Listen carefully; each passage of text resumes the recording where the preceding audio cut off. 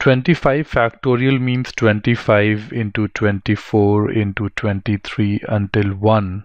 So of course there would be a 13 somewhere, there would be a 2 somewhere. So 26 is going to be a factor of 25. So this statement is false. 29 is a factor of 25. 29 is a prime number greater than 25. So of course this is not going to lie anywhere in this product. Therefore, no, 29 is not a factor of 25. This statement is also incorrect. Look at the last one. This is 1 million 10 raised to power 6.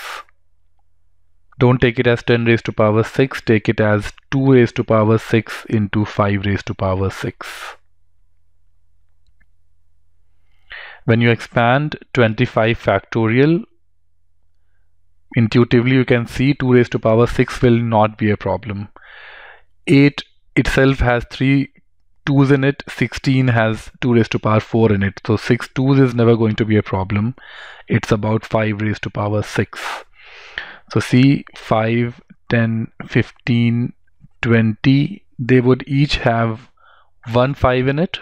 So they would leave a 5 raised to power 4, and 25 has 2 5's in it, 5 raised to power 2.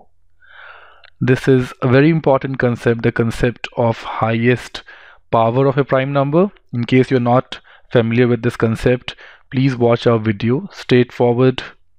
To find the number of 5's in 25 factorial, we say 25 upon 5, 5, and then 5 upon 5, one more.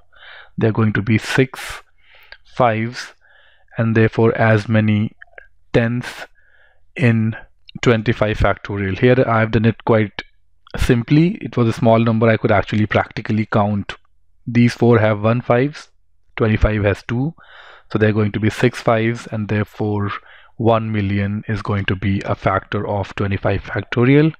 The right answer choice here is option B.